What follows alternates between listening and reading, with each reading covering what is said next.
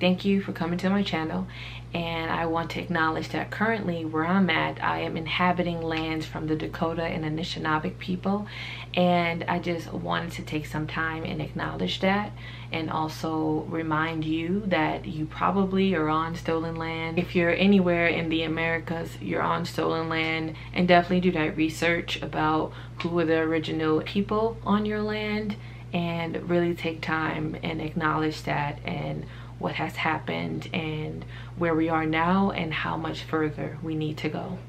Let's get back into the video. I'm using my iPad to film this, and I hope that it works. So I am taking notes and, you know, just trying. So hello, welcome to my channel. This is Bree, and I am just in a really good reading mood. Earlier today, I finished, I think 7 novels and comics, so that was dope. In this vlog, you will be seeing me talk about The Narrows by Petry. If you are not up on my but if you don't know that I do a Black classic read-along or discussion, I do it every month, usually the last day of the month unless life happens. And for November, life happened and I canceled it and was going to reschedule it, but I decided that I don't have time. Like, life is still happening.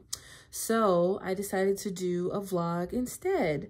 So I am reading The Narrow by Petry, and I'm a couple hours into it. And the reason why I'm a couple hours in while starting the vlog and not pretty fresh into the book is because I kept going back and forth if I would make this a vlog or a standalone video review. And as always, Petry writes beautifully. The atmosphere is giving, and the way in which she developed characters is pretty awesome. I don't know any other way to say it. And I just finished a scene where this Black man just had enough. He just really had enough, and this white woman treated him like a chauffeur, which he was not at that time. And he just took her car and went on a joyride with her in it. And understandably, I can understand why she would be afraid, being a woman, right? Being like, man, this guy is like using my car, take me on this ride, and I'm afraid for my life. However, the author, Petry,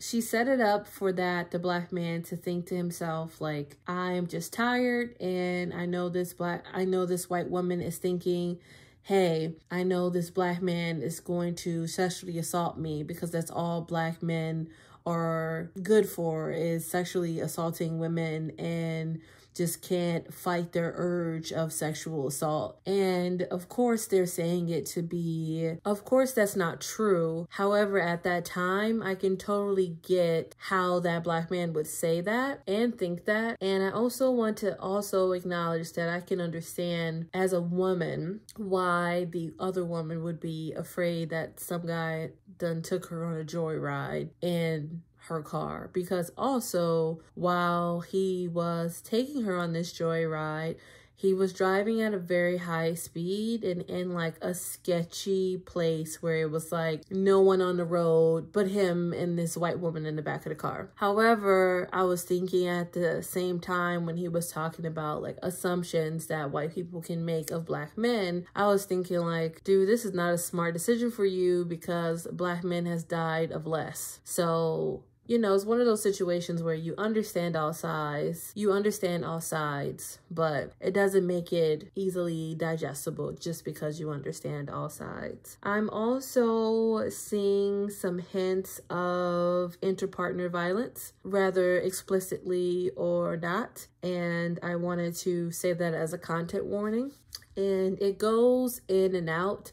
I won't say right now, I've only listened to over 4 hours of the audiobook, So I can't tell you if there's going to be more into partner violence, but so far that is what I saw, a little bit of it. I am very suspicious of this Bill character and the mayor character because they just seem like very powerful men who really engage in what is it, misogyny noir, I think is what it's called. Definitely correct me if I didn't pronounce that right. So that is what I'm listening to currently, and those are just some of my thoughts, and I'm gonna sit here and play Candy Crush as I always do, and then I'll try to figure out some B-roll to incorporate in, but this is where I am. And I'm also going to be studying for an exam, so I'm going to take some time and study for that exam as well. And I think it's, well, I see the time, it's 12:19, and I'm hoping that I can stay up for a couple hours. You know, tonight is just one of those nights where, yes, I want to sleep, and yes, you should always value your sleep, but I just feel like I haven't been giving myself enough me time. So I'm going to stay up to give myself enough me time so I don't feel so rushed throughout the week. Like, there's just so many like little things that I want to do. I want to make my bed. There's just so many little things that I want to do, and I rather just do them tonight as I am listening to this book and studying for the test, if that makes sense. I just want to collect my thoughts, just spend some time with me, and I just need more awake time than sleep time.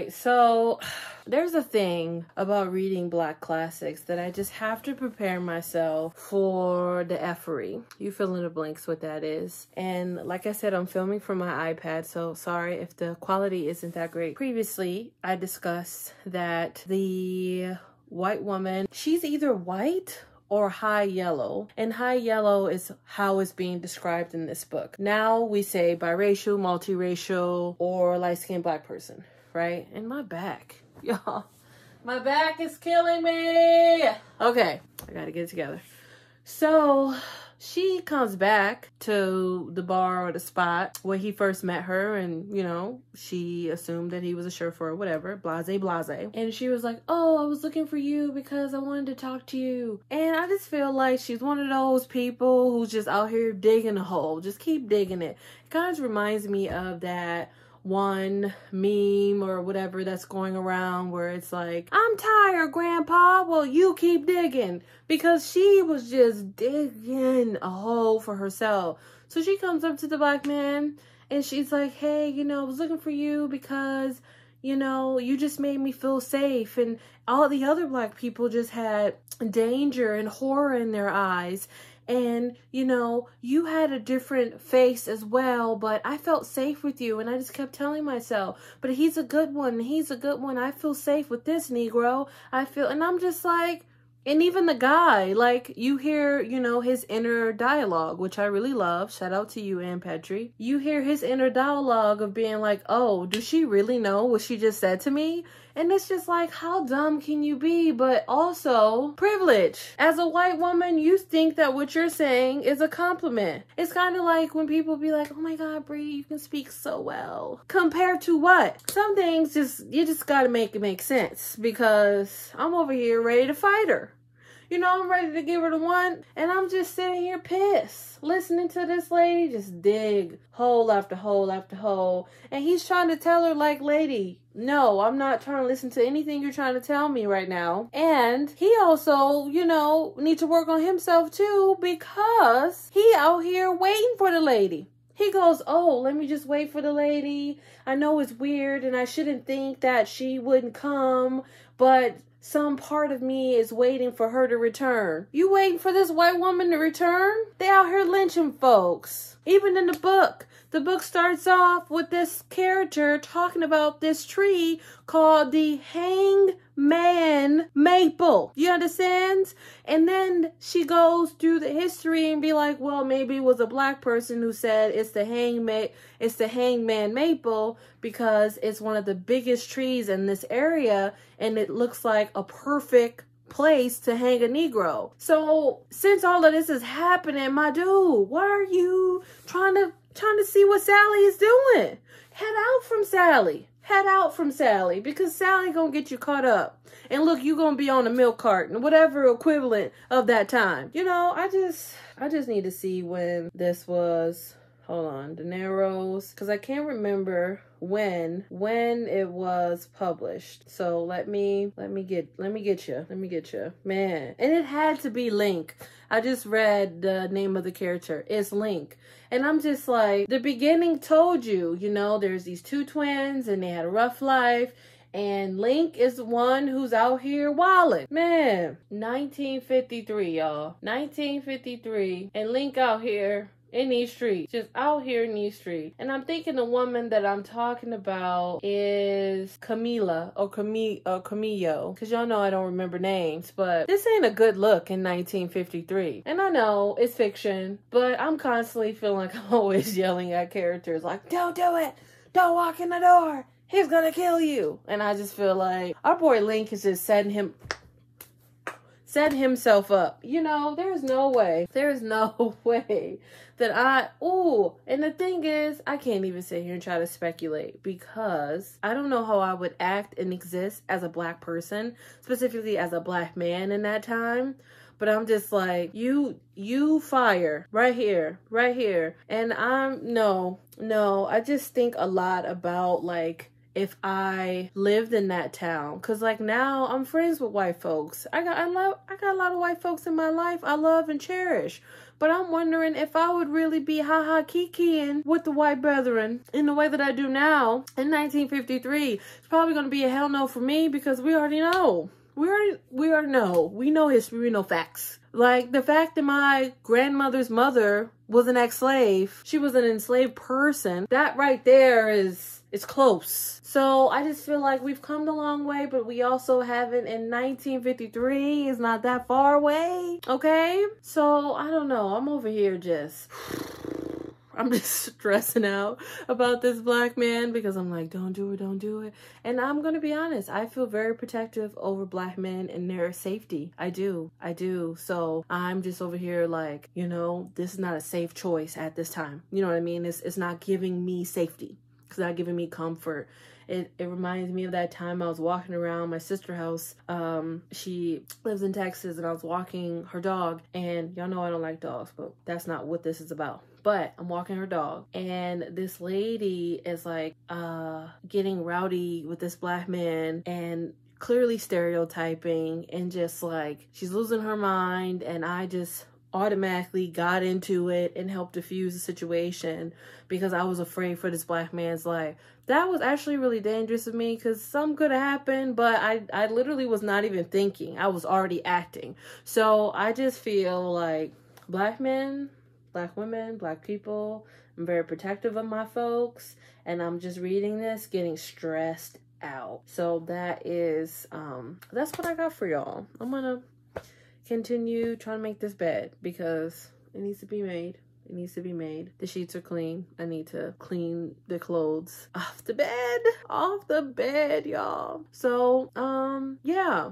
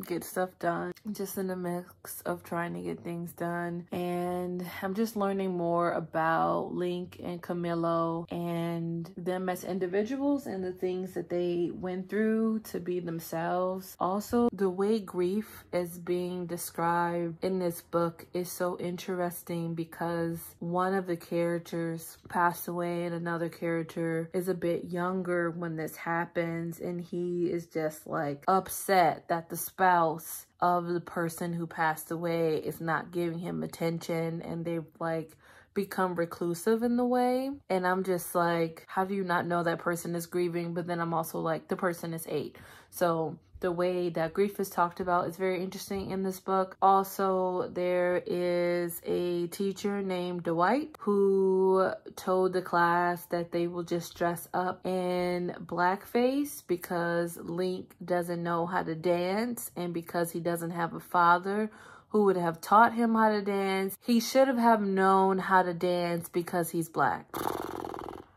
The fuckery. The nonsense continues every damn day.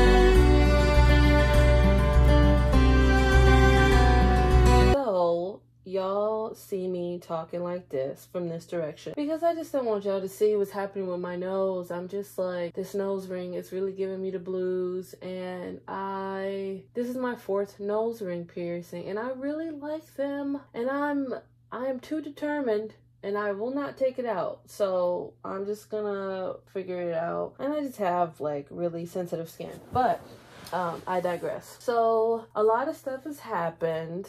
I thought I was gonna stay up last night and, you know, read this book, but that did not happen. Hold on, let me get my notes. So the first thing I noticed was like this cat and mouse kind of play that Link and Camille was doing.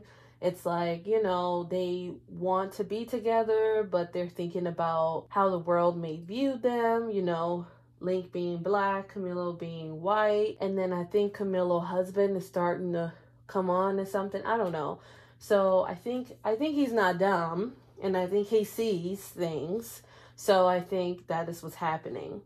Also, I wanted to take some time to talk about when Link was younger and his teacher was just being very racist towards him, and he was just exhausted, and he was 8 years old, by the way, but he was exhausted because his Aunt Abby, who adopted him, kept telling him, like, you know, in the race, you have to do this. In the race, you have to do this, that, and the third. And he just felt that when she was telling him that she was putting all the onus on him. So when she talked about the race, most black people know this, but I will explain it to people who are non-black and may not understand. So the auntie was like, look, we finally got an opportunity to read. The white man has allowed us to read. We need to read better than them. We need to look better than them. We need to make sure that our teeth is clean, our clothes is nice. We need to make sure that we have good manners. We need to make sure that we're studious, that we are taking our studies seriously, because we don't need to give the white man any more ammunition to call us a Negro, which I think was really something to set many of us up, because I feel like no matter what we do, we're still going to be a Negro. So it doesn't matter how studious you look, you are still going to be a Negro. Specifically at this time, that was true. And I would even argue that remains to be true to this day. So that was something that I was reading, and I was just like, wow, I remember my mom telling me, like, don't do this, don't do that, make sure you do this, make sure you do that, you know, all these things to make sure that I am more palatable to the white man. Now I'm in a part of the book where there's a new character, and her name is Mamie, and this white man has gotten a liking to her, and he finds her comforting, and he loves the way she smells, blah, blah, blah. But he refused to tell her that it's because she's a big black woman, and she falls for that, like, comforting maid trope kind of thing.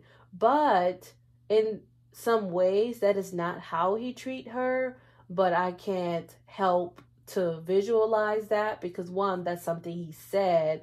And then two, it's just so loaded, right? This would be 18 videos if we went there. So those are just some things I'm thinking about. And now they're exploring the relationship between Mamie and this white man.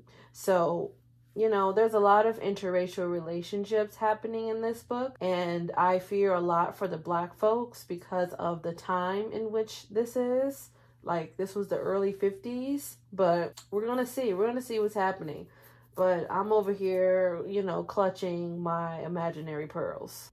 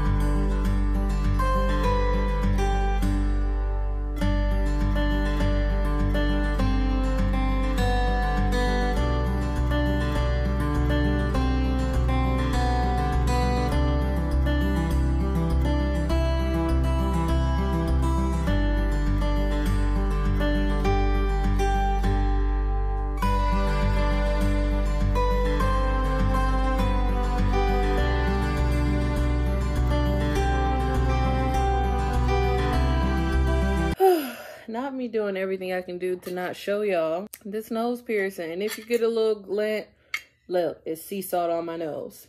Just mind your business. I want to say that I made a mistake. I thought Mammy's husband was a white man. That's fake news. He's black. He's just really in love with this woman. And this woman is truly living her best. I just feel like, I'm not going to say she don't care for him, but it's clear that her husband loves her more than she does. And I do think there are some moments where I feel like she's taking advantage of him and taking advantage of his kindness, because he seems really kind. And I don't think any partner should do that. You know, just because you got a kind partner, you're just going to be rude or inconsiderate. Like, it's like little jabs of inconsideration I would find with Mammy. So I want to take it back. He is not a white man. He is very much giving black man. Factually, black man. Y'all, I am tired and I don't get why. I got enough sleep. Such is life.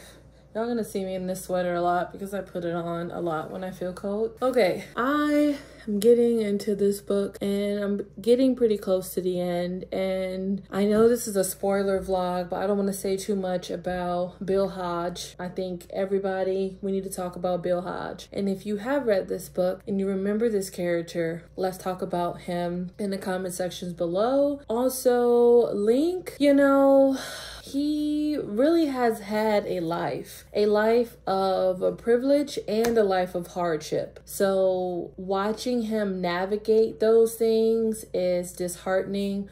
Also, watching him engage in physical violence is disheartening as well. But I want to take some time to talk about the brilliance of Ann Petry writing. So when you're reading her books, what I like the most about it is how she used repetition in her writing style. So when I looked on Google, I found that there are over 7 or over 9 different ways to use repetition in literature, in your novels, in your poetry, and whatever, right? So then I figured out that the type of repetition that Ann Petry uses is called diascope.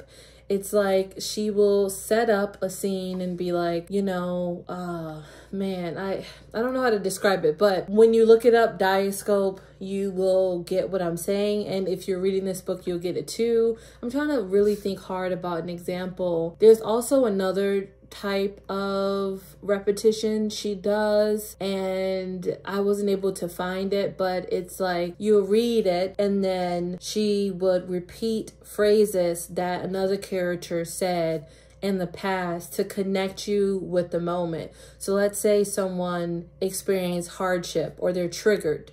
She will repeat the words that enacted that trigger from previous chapters. And I'm like, wow, brilliant. And going back to diascope, let me see if I can set it up. She'll be like, he went here to get some food. The food was good, but he went there to get the food, or something like that. But the way that she would use repetition to get the reader to further understand that we are in that specific moment and the significant relevance of being in that moment. Because oftentimes when she used that style of repetition, diascope, it reminds you to stay in that moment and also reminds you of details that you may have forgotten. So for example, when one of the characters dies, he goes, the house, the house, the house. And throughout the book, after he dies, you are reminded of what it felt like for one of the main characters, Abby, when this character died. It just beautifully connects you to scene, to scene, to scene.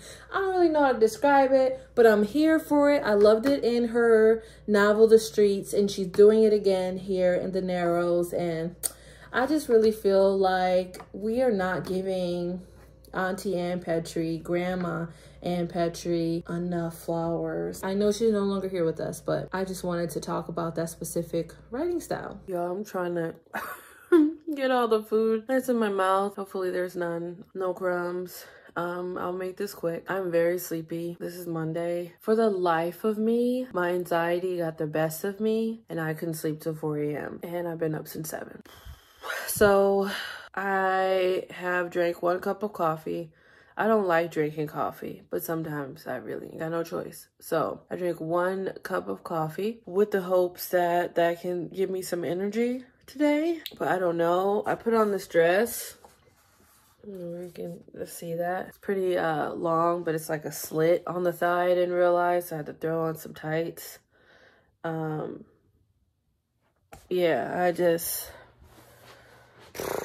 I don't even know. My car's not working. So, unfortunately, I'm gonna have to get a ride to work from my colleagues, which is not a bad thing at all. Trying to find which cup to use so I can make another cup of coffee. Man, I'm dragging. So I'm gonna use this. My roommate was kind enough to make that for me. Just try to sit this somewhere where I can talk to y'all.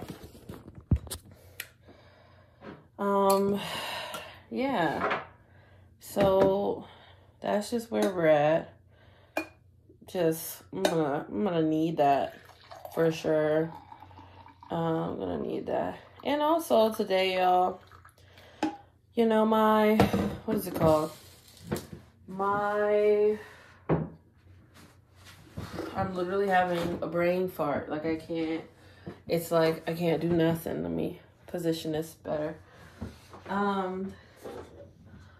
My deodorant decided that it was just not gonna participate with the rest of the world. Which is like it's very upsetting.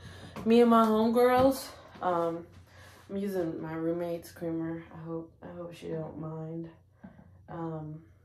stuff, but let's be real. Am I always using her stuff? Yes. This is like one of my favorite mugs to drink coffee in because it's like starry and stuff. So that's good. If y'all were like, oh, do you put on makeup for work? No, I go like this because makeup is too much. But look what happened to my deodorant. That's messed up. It won't close. So now all the deodorant is on the top. This day is trying to get the best of me, but I won't let it happen. I'm telling you right now that I won't let it happen. But anyway, I literally have 1 minute to get outside because I only have 1 minute. So, see y'all later. I hope you can see my head, but I am so tired. It is 5:15 on whatever day it is. I'm barely moving along. I have stuff to do for my family. I have stuff to do for myself. I have a lot of like important stuff that's coming up very fast, so I'm feeling a little overwhelmed with that. So I'm trying to eat. I made these dumplings. I don't know if you can see that. I made them a while ago, so I am just letting them cook as I boil them. I don't know if you can see my face or not, probably not, but this is what I wanted to show you. So these are one of my various reusable bags, and usually every couple months I will go and buy those dumpling wrappings, make a filling, make the dumplings, freeze them separately so that they all ain't like bunched up. You see, these are all singled out. And then I'll use it for food. So I am hooking up those dumplings. I already had some of them. They were really good. This is probably the best batch I've made so far. And then I make like this. You can see that. So what this is fish oil, soy sauce. We got fish oil, soy sauce. Oh, fish sauce, sorry. Soy sauce. And then chili garlic sauce, and then some ginger. I'm just waiting on that to cook a little bit more so I can hook it up. So as we continue to go down the rabbit hole that is this book, and not a rabbit hole in the bad way, I just have a lot of thoughts about the ending and I won't give it. It is very sad, and all this book does is further inform me that white women can be very dangerous when they are calling out for help, when they are trying to be spiteful to Black men in that specific way. Like the cry of a white woman would get a Black man killed. Rather, the white woman is justified in the tears or not. And when I say that, it's like if she's trying to be spiteful or not, it still can lead to the death of a Black man. And this book is a perfect example of that. I also have a very, very hard time with characters of any race or any gender saying that they were sexually assaulted just because they're mad at their partner for not wanting them, but there was no sexual assault. I think it just hinders the voice of the hundreds of thousands of people around the world who has been sexually assaulted. It fuels into that narrative that, are you really telling the truth? So I think people need to be really, really mindful of the accusations that they put on folks. And that is what happened in this book. And it's one of those things that really upsets me to my core. It's just rough. It's just really rough. You know, that's just how I feel about that. I really wish there were more that I can say about this book. It's one of those books where I just need time to digest it. I might talk about it in a wrap up or, you know, another type video in the future. But right now I'm just like still upset and steaming like these dumplings about the ending of the book. I just felt like there were so many people who I put at fault in this book. So many people I put at fault for the outcome of this book. Again, and Petry putting me in my feels and also writing a very controversial and riveting piece of work. I recommend that you read it. So that is my TED Talk as I talked about Ann Petry De Niro's. I hope you like this vlog and see you soon.